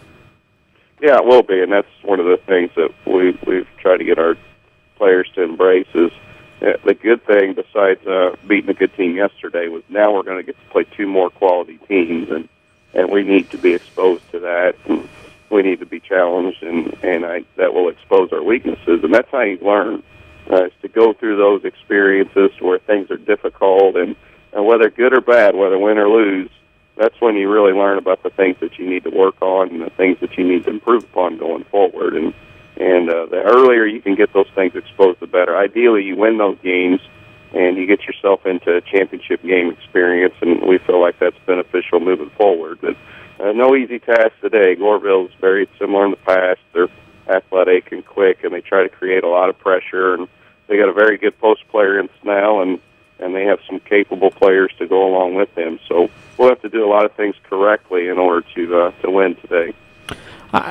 Another side topic. It's not discussed much this time of year, but the JV side of things. So you're one of those teams that's only had a couple regular season games, and your JV kids are probably chomping at the bit. How hard has it been for your JV kids that haven't played a lot to kind of sit out again another week and have to wait till next week or the week after in order to have a game to play? Oh, I think it's very difficult for them. I mean, their attitudes have been great, and practices have been pretty good. We had a couple of so-so practices before Christmas, but for the most part, our effort's been good in practice. And one of the good things, I guess, is that we're trying to get a lot of guys in our games, in our varsity games, to get their feet with some game experience. And usually, most years, I mean, if we play 7, maybe 8 kids, it's tough to get that many in the game. But right now, we've got 5 or 6. Bench-wise, there's not a big separation of all those guys, and we need to establish some kind of order in there, and that's what we're trying to do, is try to get as many of those guys in the games as we possibly can and still yet win those games. The most important thing is that we win and move forward, but at the same time, it's something that's discussed pretty heavily between Scott and I about how we're using our bench players and how we're developing those guys. So they're getting some varsity experience, but we're going to get going here pretty good in the next month or so. We're going to play a ton of games, so we're going to get a lot of game experience, and we think that's very important. Of course, speaking of the JV and speaking of a busy month and game experience, you guys have announced quite a few rescheduled games. Took quite the hit from Mom Nature, of course, in December. You're able to get one of those rescheduled right away in the Oakville tournament. But you lost the game with Weber. I understand that is now rescheduled. You had to move around the Heron game to accommodate them and that Sluky shootout that was snowed out. So you guys will have quite a few games coming up with some of these rescheduled games being announced. Yeah, I mean, if you guys can help get the word out, that would be great. The Heron game has been moved from January 18th to January 4th, which is coming up next Saturday, so that'll come up pretty quick, and that'll be a big game for us at home. And the Weber game, I think, is the Thursday, January the 16th. And then January the 18th, we're supposed to play Heron. That's tentatively scheduled to play Mater Dei. So we picked up a few games right in there in that 3-week stretch to where we're going to be playing quite a bit, which I think our players are looking forward to. Our final question for you. We know you're busy, and we got to let you get going, get ready for the game today, but it's an easy question this time. What is your favorite concession stand food or drink to get at a high school basketball game? It's got to be popcorn. A lot of places serve good quality popcorn, but Woodlawn Grade School's probably got some of the best around. So I would definitely say popcorn for sure. Now, you have to get in line before former player Gabe Owens, because I've seen him put away some popcorn lots of nights. Yeah, he does. He does. But the topper for me was Coach Herb Williams. He liked it so much sometimes he'd eat it on the bench. Well, that happens sometimes. Sometimes coaches get, and if you have to sit in your box, you can't walk around.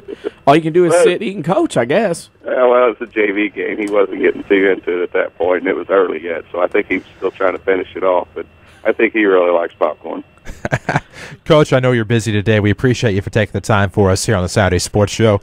And good luck against Goreville. And if it should happen to work out, good luck in what we hope will be a championship game appearance at SVHT on Monday. All right, thanks. Appreciate it. That is Shane Witzel, and certainly not trying to put the kiss of death on him with the radio jinx. But Woodlawn, of course, battling a Goreville team that has been tested early on in the tournament. Of course, triple overtime yesterday and a close one against Waltonville. So maybe might be tired. But, heck, we saw a team go 3 overtimes and come back and win a game on the same day. So with kids' energy levels, that's often a non-factor. At that age, it's not a problem. I just think it shouldn't be a problem, but I think what happens is even though they're kids and they're young, it's tough this time of year. It's tough to play when you have games of that high level to come back to back to back to back to come up. They're going to have 2 games. You know, they had to go down to Wire and beat Wiry Waltonville. Then they had a triple overtimer yesterday with Christopher, and then you throw around you're going to play Woodlawn, which, of course, Woodlawn's, the name on the jersey, and you walk in and it's like, oh, my gosh, they beat us all these times. We got to get back up again. So I think the thing today will be Woodlawn will have to limit their turnovers, and we'll really have to pressure the guards out front, because if Goreville's able to get it to Cavins and Snell and inside, and Lanham, whatever, those 3 totaled 60-some-odd points of their 79 yesterday. If they get it inside to Snell and Cavins, it's lights out. Woodlawn will have to pick it up defensively on the perimeter to keep that pass from going down in the post to those 2. If it gets in there, I don't know if Woodlawn's got enough to battle in there or trade fouls with those guys in order to keep them from tearing it up. Well, and it's definitely a case where the Cardinals, the 1 seed, to be the man, you've got to beat the man. So this is Goreville's chance today, and 2 well-coached teams, 2 of the stronger teams probably in the South, and should be a great matchup that we're glad to have for you right here on AM 940 today. Also online at WMIXsports.com. We'll talk more about holiday tournament basketball after our final break here on the Saturday Sports Show. It's powered by Crossroads Community Hospital. It's more than a hospital. It's what healthcare should be. Back after these. The sound of bouncing basketballs is heating up high school gymnasiums. Hi, this is Bria Ashby with Community First Bank of the Heartland. Hear all of the twine-tickling action on WMIX and watch at WMIXsports.com this winter. Mount Vernon Rams and Lady Rams basketball is in full swing. Find our broadcast schedule and live audio and video streaming at WMIXsports.com or listen to WMIX on game night. It's Rams and Lady Rams basketball powered by Community First Bank of the Heartland. Welcome back to Personal Banking. This is your local State Farm agent, Tony Wilt. I want to thank Mount Vernon and the surrounding area for continuing to support us over the past 5 years. If you have never sat down with someone to go over your insurance program, let me invite you into our office. Let us show you what working with the industry leader, represented by a local agent, can do for you. I'm located just off 42nd Street. You can reach our office 24 hours a day at 242-1421 or on the web at tonywilt.com. Thanks again, and go Rams. Hi, Roy Schmidt Chrysler dealer at King City Chrysler Center, Mount Vernon. The 2013 Chrysler 200 sedan could be the perfect recipe of beauty and luxury with an added pinch of safety. The 200 Touring has beauty outside with powerful LED accented headlamps as well as precise chiseled profile. Inside, it's nothing but luxury with leather, heated seats, navigation, and Uconnect technology. With 0% financing or a total of $3,500 in incentives on the 2013 Chrysler 200, we are guaranteed to find a payment perfect for you. Chrysler is so confident in this IIHS top safety pick that they're offering a 5-year, 100,000-mile powertrain limited warranty that is unmatched by Honda, Toyota, and Nissan. You must come see our associates at King City Chrysler, 1603 Broadway in Mount Vernon, or shop us online at kingcitychrysler.com.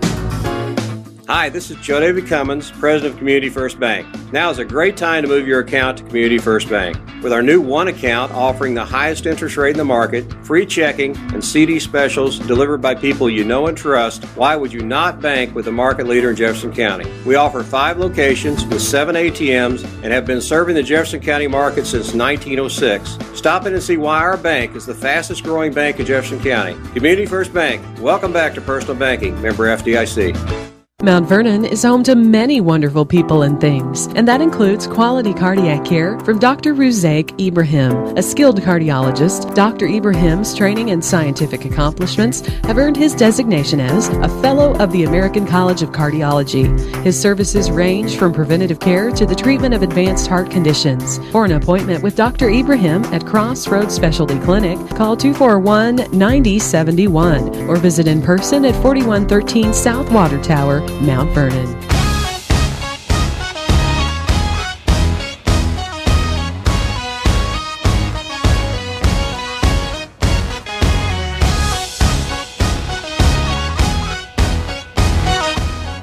And we welcome you back on the Saturday Sports Show, WMIX, WMIXSports.com, powered by Crossroads Community Hospital. It's more than a hospital. It's what healthcare should be. Final segment of the Saturday Sports Show today. Of course, we're busy today.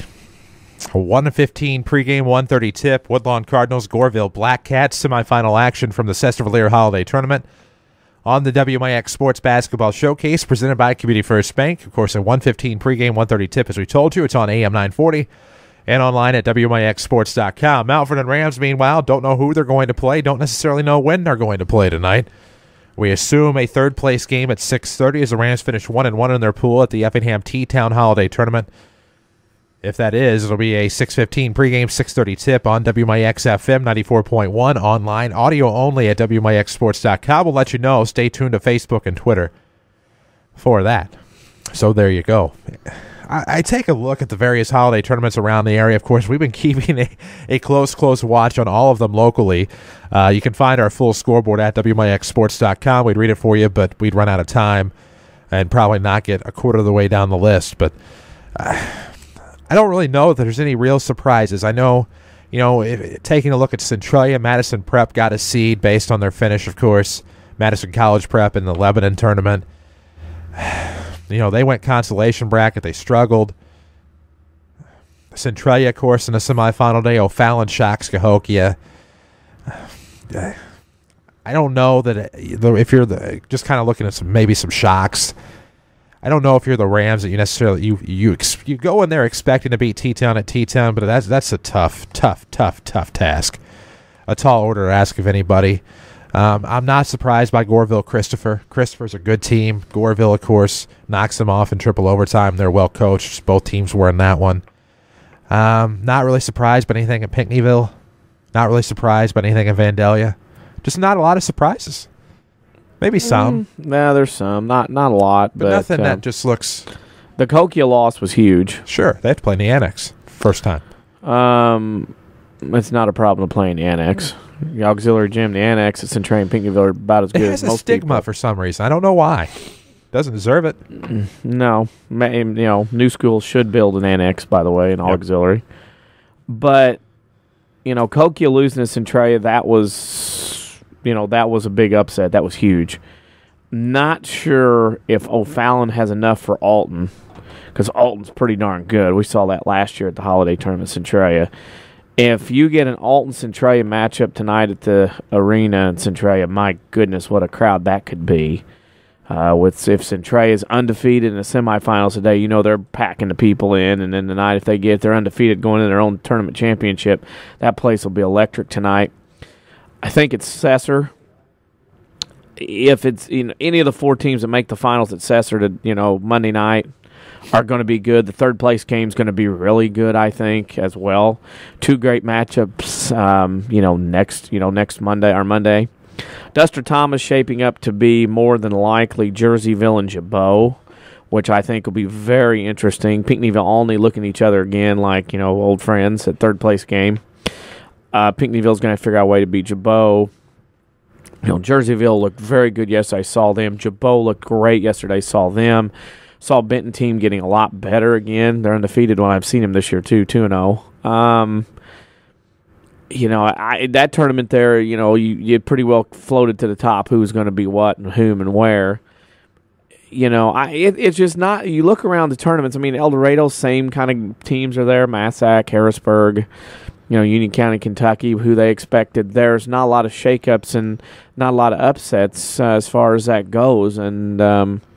Usually I say after holiday tournament time, you have enough of a record to stand on. We pretty well know your do's and don'ts of your team, but it may take another week or so of games to kind of get people in because everybody missed so many during that snow in December that, teams are still trying to find their way. Like Coach Witzel said, they're still trying to find their rotations, and they're somehow in the semis of the Cesar tournament for the 4th year in a row. It's just that time of year.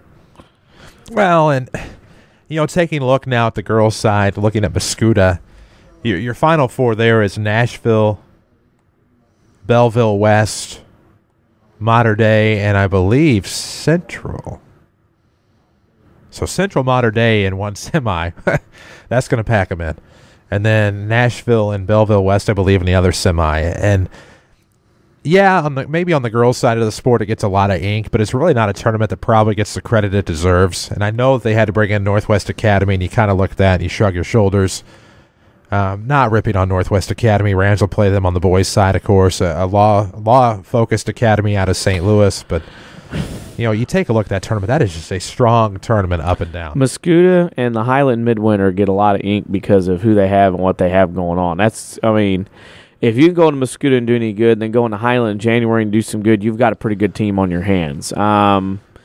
Those 2 tournaments, okay. Heron tournament's been really interesting. Pinckneyville knocked undefeated Cesarville or Waltonville off first night, Thursday night. Got to see that.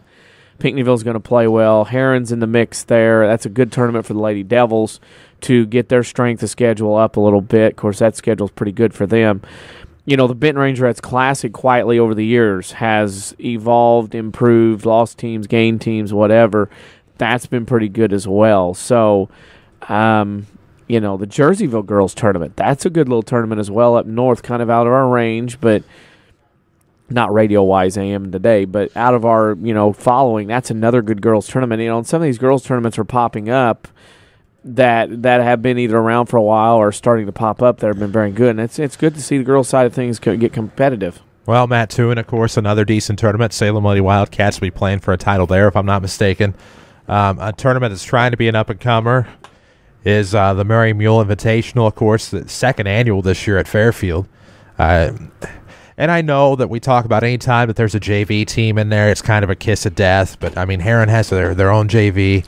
The Mary Mule Invitational at Fairfield has Nashville's JV in it, but there's worse JVs you could have other than Nashville Hornets. And to defend Heron a little bit, they got stuck. I remember exactly when I got the text was Thanksgiving week, and they had a team pull out. You're not going to find anybody a month before and anything else, so you got to give Heron credit. Their JV team gets a few games. There are JV teams around, as we mentioned with Coach Witzel, that would love to be playing games somewhere because with the amount of tournaments there are, and the snow that week basically killed about a week of JV games per se, 4, 5, 6 days of games.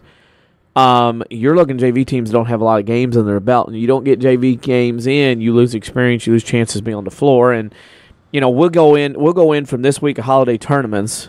You get a couple weeks right back to midwinter, no JV games. And one of the things I like what the Pinckneyville shootout does at the 1st of February is they allow JV teams to play games. Not everybody there's playing, but they have the opportunity with the auxiliary gym, with some of the junior high gyms around town, that they give that opportunity to JV things. I think if you're going to have a shootout now, which shootouts are crazy because it's hard to fill teams, your best bet anymore is to say, hey, we're going to have these games going on here, and we're going to alternate where your JV teams can play in another gym. If you have that luxury. Again, if you're building a new school, build an auxiliary gym. And in fact, I got this. If you're looking for an auxiliary gym to copy, go to Heron. Look at their auxiliary gym. It's as good as any girls' basketball gym could have. You've got a top level for lifting and pitching, or I should say for baseball and softball. Then you have a bottom level room behind it for wrestling and weightlifting. That is the best auxiliary gym I have seen around as far as being able to host postseason competition. That's what I would do. Because, I mean, you look at what Heron did there. They had the 3A regional in volleyball a few years ago. Perfect for volleyball. Perfect for girls' basketball. It was a great atmosphere. And, yeah, it'd be perfect for girls' basketball. I know they had the girls' basketball regional in Memorial Gym last year, but that's still, they did it right. And if you have aspirations of hosting anything, say you're building a new school and you want to host something, you're going to need that auxiliary gym, just in case. I just think, I know Pinckneyville's auxiliary gym seats about 900. But the way Heron did theirs with the availability to have 7-8 rows of wooden bleachers on both sides, the ability to have a regulation floor, the ability to have wide open baselines, and then on the one of the sides opposite the benches, you have the ability to have an upper floor where it's for pitching and hitting cages, and then on the bottom next room is weightlifting and wrestling. You've got to have that. I mean, you can't have one gym. You wouldn't want your science teacher teaching in the same room divided in half with your English teacher. You don't want wrestling having to tag up with dance team and in the same place. You just don't want to do it. And if there's any way possible, you do that. And I think of all the auxiliary gyms that I've been in, or the second gyms people call them, Heron has the best facility and that one that needs to be copied, if at all possible, by all schools. Well, exactly. And Centralia their annex has somewhat of a stigma about it. I don't know why. It's a nice gymnasium. Granted, they did not think about media accommodations. They admitted as such when they were building it. Not that matters, but I mean, if you're going to host things, that will help immensely. Well, Pinckneyville does a good job. They didn't, building that little thing, an auxiliary gym. They didn't think about it, but they have the perfect fitted tables with appropriate outlets in places where radio people can go in and do their thing. The auxiliary gym Pinckneyville is great for that. They have the ability to do that. You can sit in the bleachers. They got tables that fit perfectly. You put your stuff down, game on, ready to go. Not a problem. Heron, same way. We could go in Heron, go up top on where the cages are at, sit above the rail, do the ball game. Not a problem. So it's great. And, when you have that ability to have an auxiliary gym or a second gym on site, you don't have to play 10 o'clock at night games. You also have the ability to get more games in quicker. Right. You can throw JV tournaments in like Mascoutah does with their tournament. They have a freshman tournament over there. So you have that ability, especially at shootout time, to bring in JV teams and let them play so they don't lose a game when the varsity plays a shootout. Well, and, I wasn't ripping on Centralia's annex by any means. They did a great job of helping us out when we were up there and had to go to the annex a couple of times, and we're more than hospitable. It's just, if you're going to do these things, you have to think about the things that you're not already thinking about, which I know that's oxymoronic to say, but if you plan on hosting anything, and why I say that is, it's not just about being able to get the tournament in. You're going to have other teams that need to practice. And if you're hosting an event, you only have one gymnasium available, where are those other teams going to go to practice? You're going to send them to some of the other never mind. Anyhow, so there we go. No, I mean, thinking ahead. You got to think a little bit ahead of things, and there are some great games today. Of course, El Dorado, the semifinals at El Dorado is an electric atmosphere. Centralia's semifinals today, especially Centralia playing in the second game this afternoon, that'll be crazy nuts up there. I mean, those two tournaments finish. Carbondale goes on today. Thursday night at 10 o'clock, a team from Georgia, a team in Missouri. Still not sure how many people showed up. Didn't know if it's like the tree that fell in the forest. Nobody was around. Could anybody hear it? But Carbondale will wrap up today. Carbondale's have an opportunity to get to a title championship plus game, what they used to call it. A lot of tournaments wrapping up. Pinckneyville will wrap up tonight, 2-day, 4 games, 36 hours. So Monday you'll have some stragglers. Mater Day has been a very good tournament. I've really enjoyed looking at scores and listening to some of the games on the V, our sister station. So there's still some action going on Monday the 30th. So don't fear, today's not the end of it. No, there isn't. So you still get a little bit more basketball, of course, on Monday. A quick scoreboard update for you here on the Saturday Sports Show. As in the El Dorado Holiday Tournament, they're underway. Fairfield defeats West Frankfort 74-51. The Mules, of course, play for 5th place later on in the AHT. So that's one final in the books. That is from El Dorado. We'll have plenty of scores throughout the day for you on Twitter. We'll put a scoreboard up tonight on WMIXSports.com, and we'll do our best to keep you up to date on our broadcast today. Of course, the Woodlawn Cardinals, Goreville Black Cats. It's at Cesar Valera. It's at 1:15. That's your pregame anyhow on AM 940 and WMIXSports.com. It's the Cardinals. It's the Black Cats. It's a semifinal matchup this afternoon. And then we'll have the Rams finale tonight from the Effingham Teutopolis Christmas Classic. Stay up to date on Twitter to find out when and whom they're playing. We'll know after the 12:30 game. So we'll know about 2 o'clock whom the Rams' opponent is going to be at Effingham High School tonight. And what will presumably be, unless Matt Toon shocks the world and beats T-Town, the Rams have the 6:30 game tonight, in which case 6:30 would be your pregame. I'll just say this. 6:15 would be your pregame. You think playing at other places is tough, allegedly.